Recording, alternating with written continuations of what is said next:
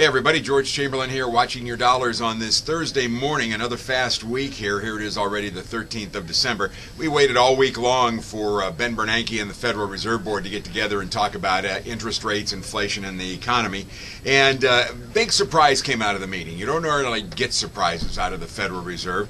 The Bernanke bunch is usually pretty close to the vest. But we got a major change in policy from the Fed, and this is something people will be very interested in and should pay very close attention to. You know, the Fed has told us they're going to keep interest rates, the short-term interest rates, basically at zero through 2015.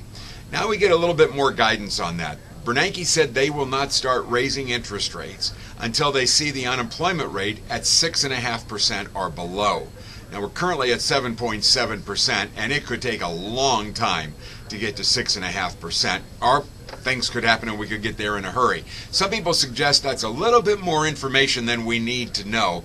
And it's sort of like when the president announced when he was going to start pulling troops out of the battle zones. Well, the bad guys out there could just sort of wait for that to happen. Same thing is happening here. A lot of investors are going to get nervous when we start seeing the interest rates the unemployment rate get close to 6.5%, because once the Fed starts raising interest rates, there is a belief by some that could have a negative impact on the financial markets. I don't think it will, but maybe a little bit too much information. Maybe the Fed should stay behind the curtain.